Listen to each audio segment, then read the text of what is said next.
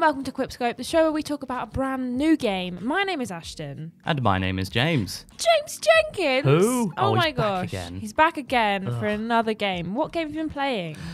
It's a super easy to explain game called Lemnis Gate. Super easy to explain. It's just easy. I played a little bit of this as well. It came out on Xbox and Xbox Game Pass. And was it also on PC? It's on PC, available on Game Pass as well. And I believe it's also available on PS4. Wow. So it's everywhere. So, James, I know you've written a way of trying to explain this game. Can you explain Lemnis Gate as quickly as you can? No. No, okay, so Lemnis Gate is a turn-based strategy FPS taking place in a time loop. So basically playing as either 1v1 or 2v2. Each turn you control a different operative with unique weapons and skills, and you aim to complete objectives or just kill the enemy. But each turn is layered into the same 25 seconds. And so you can affect the actions of previous rounds, previous characters, either saving or killing them from earlier turns, basically just altering the flow of time. Ooh. And yeah, it's kind of the 4D chess of arena shooters I've written down. Yeah, so there's like, 8 or 9 different kinds of character that are like different abilities. You know, the things of one of them's a rocket launcher guy, one of them's a robot, one of them has a machine gun. And you just have to kill each other before the other one does. Because if you die, you still have a couple of seconds of your turn to continue to do things, don't you? That's right, yeah. So you have like a few different sort of game types. And like, yeah, one of them is just sort of like deathmatch, and then you've got like capture certain objectives, like sort of variations on like capture the flag, or like domination, where you just shoot these things and, you know, whoever shoots them more claims that point. But yeah, the different operatives, it's very cool how they've managed to, and I'm quite surprised how weirdly balanced it is. First of all, I'll say is a lot of fun. I had a lot of fun. Did you have a lot of fun? I did have a lot of fun, yeah. But I only played a couple of games because it's something we'll talk about later on. But I thought it was really good. Yeah, I really enjoyed it. And at one point I was like giggling my way through it because I just kept killing my partner's characters before they killed my characters. And he was like, stop it! God, stop being so good. Too professional. Yeah, it's one of those where I know what you mean, because like there were several points where I'm like, something clicked, I'm like, oh my god, yes, this is a master plan, and then it either like goes to crap or it works out perfectly, and either way I was just like, this is amazing. So there's a couple of different modes how it plays as well, isn't there? There's like you go, then I go, then you go, then I go, or we go at the same time every single time. Did you get a chance to experience both? Yes, so I played both. Yeah, as you say, there's like I think it's called like simultaneous or like turn-based. Yeah. So yeah, despite it sort of advertising itself as a turn-based strategy, you do have that element of simultaneous. And I found that simultaneous is where like both players have take a turn at the same time. So each character is sort of you're facing off against a live human opponent. Yeah. At least one. Yeah, you could be 2v2, but at that time you're basically I found that to be like more frenetic, but more like fun at the same time, because you have that added pressure of, okay, well, either I sort of take down somebody who went in a previous round and I know what they're doing and I can sort of easily deal with that. Yeah. But you've always got to like look over your shoulder and wonder like, where's the actual human here? Yeah. Oh god! And several times I was like trying to enact, you know, a master plan that I just concocted in like a few seconds, and then suddenly I'm getting shot by the guy who's actually just focusing on killing me instead of the objective, you fool. But it's a lot of fun there.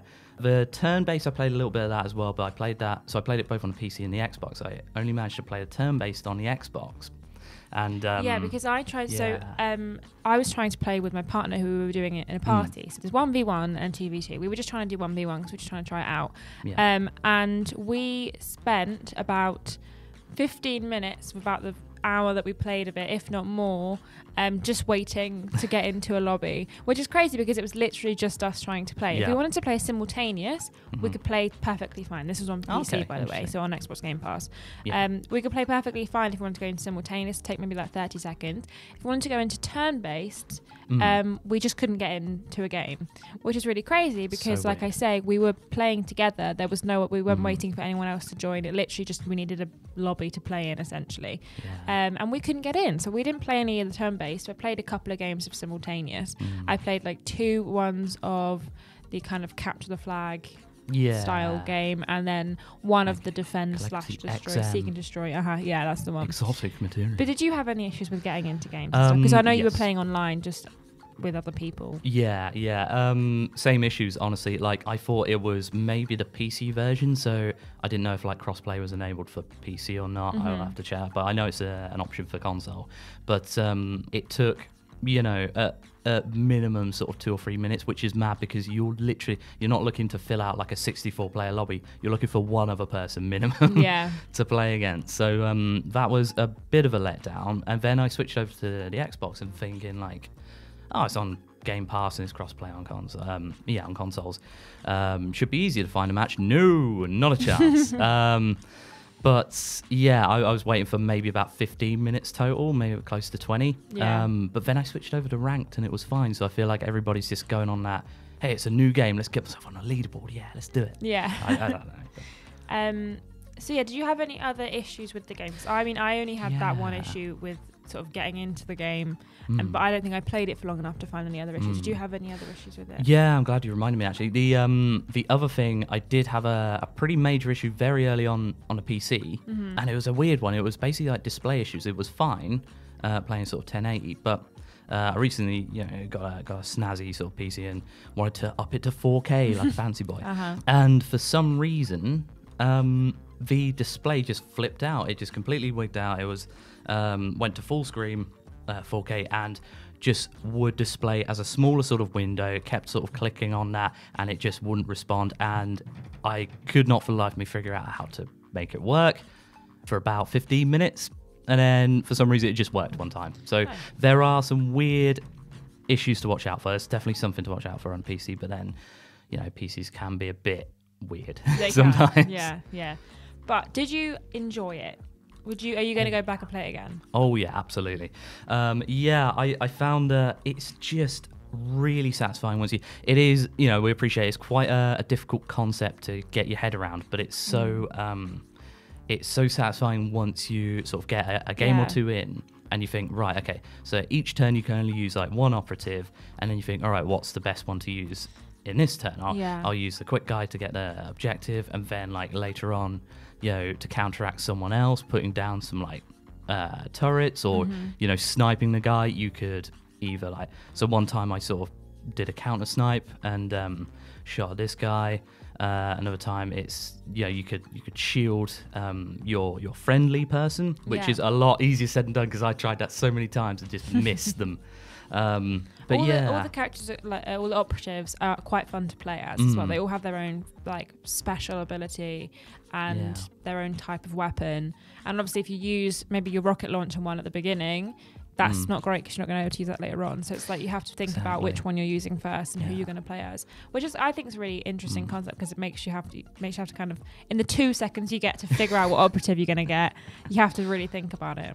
That's it. Yeah, it's a lot of strategy, and it's day one, and that might explain the sort of the lack of the polish on the matchmaking lobbies as well. But also, I have no doubt some people come up with some mad strategies. But that's the weird thing I found is like, it feels, at least in the early days, that they've balanced it fairly well, and just by virtue of like it being a 25-second sort of timer, and then you get a bit of time like in between to sort of check.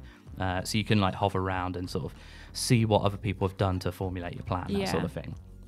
And it's one of those, like, just because you don't have that long, every second counts. So if you, say for example, I was saying earlier, try and like protect one of your existing operatives that are already like sent out doing their thing, shooting a shield bubble at them, it's very difficult to hit them. But if you decide in advance, all right, I'm going to stop and stand still for a second and make that easier, well, you're wasting valuable seconds. You only got 25 of them. Yeah, exactly. So, yeah, it's just a lot of fun, very satisfying when it comes off. And weirdly, I found not even frustrating when you die, because you're just like, that's clever. You've not really got the time to be frustrated, because it's such a quick. If you are into games that are very like quick fire but also require some kind of strategy, I would recommend this game.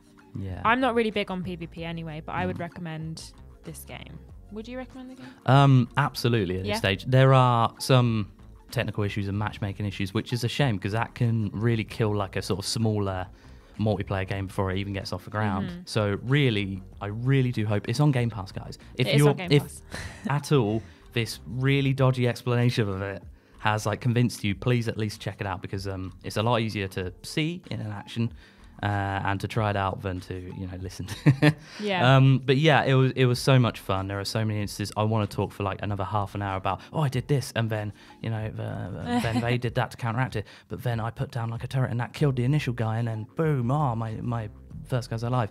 I think I didn't mention earlier the when you die, it's not even a frustration in that respect, because A, you can sort of save your person in later rounds, and B, you sort of carry on in ghost mode. Yeah, so you can like preempt that you might survive the next round and still do the thing that you need to do, like capture the flag or something. Yeah. So it's really cool. Well, that's Lemnis Gate. So Lemnis Gate, more like let me kill you and then you go gate. Yeah. It's good. It's good. Lemnis Gate, more like Lemon's fate. Because hang on, because if life gives you lemons with some bad matchmaking, once you get in, you make lemonade out of it, and that's the fate of the lemons. Amazing, cool. Well, thank you guys for listening. We'll be back soon, and love you. Bye. Thank you very much. Bye.